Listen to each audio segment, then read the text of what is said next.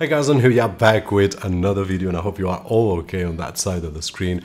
Now, I'm about to exchange my NZXT H400i right at the back by the new H500i, and I will share all my experience with you guys, but I will take this chance as well to swap my PSU, because as I promised on one of my last videos on our build, I'm using a Seasonic Snow Silent 750, which is a great PSU, but it's white on a black case. So before I do all that, just want to share some ideas and some thoughts and why I've decided to go with this Seasonic Focus Gold Plus.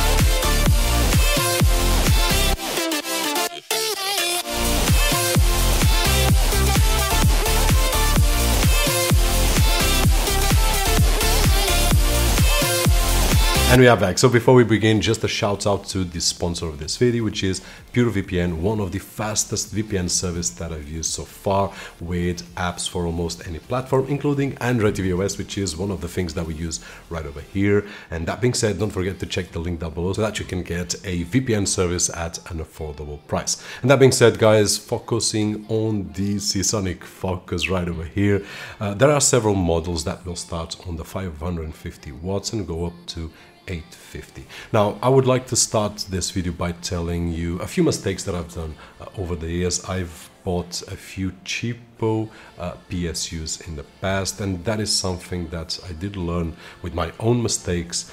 And at this moment, the only thing that I do think when I'm building a system that I need a PSU comparable with the system that I've got, because usually we build some really nice premium systems, and then at the time of choosing a PSU we will see the cheapest PSU available, and I've done that in the past a few years ago, and then we have bad experiences. We will have a terrible cable management. I've had some systems that are really loud.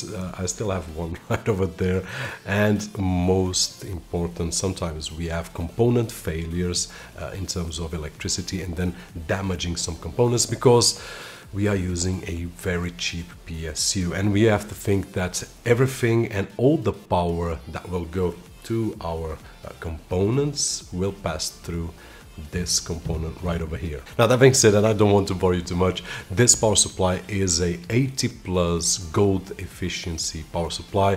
Now, in terms of choosing a gold and a platinum, for example, my suggestion is that first of all, you guys will need to see how many hours your computer will be on, the price that you will be paying in your area in terms of electricity, and making that calculation. If the difference from a gold power supply and a platinum power supply in terms of price, let's say that this costs 80 and your platinum costs 160 or 170, if that price difference in 4 or 5 years will make the difference on the electricity cost that you will have to pay. If yes, then step up to a platinum, for example, as I have one at the back. If not, then I believe that the gold is the balanced one and will be more than enough for most people. Now, one thing that I really love on any power supply is the ability to be fully modular, which means that I only need to use the cables that I actually need, and that will leave my case at the end completely clear. And I've been using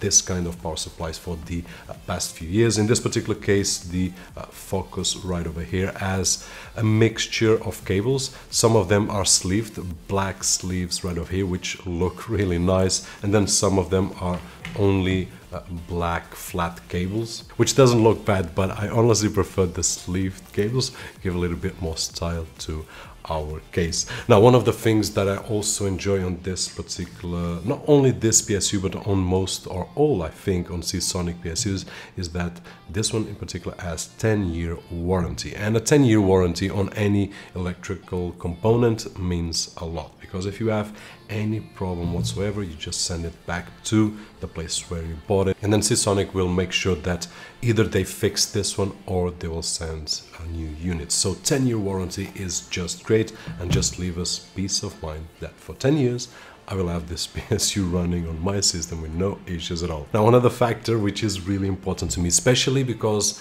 I love silence, and I really need silence when I'm recording voiceovers and I'm doing video work and so on and so forth. And this particular unit is dead silent, like my Snow Silent. And before that, I had a Corsair RM850, which was also silent. So the last three PSUs that I had were a great experience in terms of noise, and this is not an exception. And they have the same system more or less that I have on my actual Seasonic Snow Silent, which is the hybrid mode and normal mode. Now on normal mode, what happens is that the 120mm fan will be always on, but it will be on depending on the load. So let's imagine that we have 10 or 20% load. The fan will spin slowly at a low RPM, and then if we have a 50% load, 70, 100% load, it will spin faster. But even spinning faster is really silent, especially when we compare with cheaper PSUs. On the other hand, it also has the hybrid mode, which will keep the fan completely stopped up to more or less 30% of loads, and then only when we reach roughly 30% the fan will start spinning so that it can cool down the PSU. And this is just great because a stopped fan is a dead silent fan, and I've been using for quite a few time my Snow Silent 750, so this one has the same system, which I love. I would just like to point a fact which is really nice as well. While the Snow Silent has the hybrid mode button inside, so I would need to open the case if I want to change the mode, which is something that we don't change frequently, honestly. But I really enjoy to see here on the Focus the hybrid mode button at the back of the PSU, which with the press of a single button I can change modes, which is just great. And in terms of size, comparing my actual Seasonic Snow Silent, the Focus is a little bit smaller, which might be very useful for those of you that, like myself, have a small system, and every inch or every centimeter counts. So this is also a great thing. Now, if you ask me, hey Robert, is there anything that you would like to see improved in this PSU? There's only one thing that I would love to see, and I'm not really sure if that's technically possible, but I would love.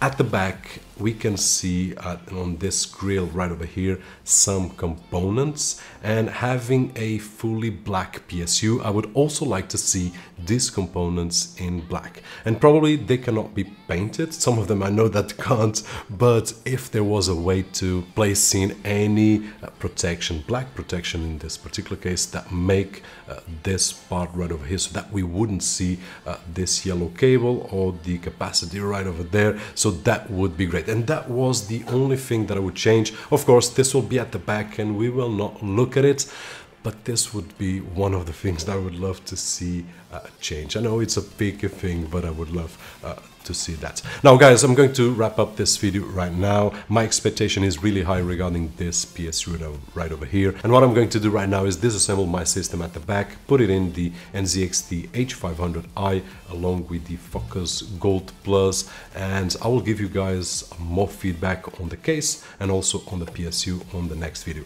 Hopefully this video was helpful in some way so that you guys can think on the PSU that you will get before looking for the cheapest component to put on a premium computer, which is most of the times a waste. And if it was helpful in some way, don't forget that usual thumbs up. My name is Roberto George, and as always, I'll see you guys on the next one.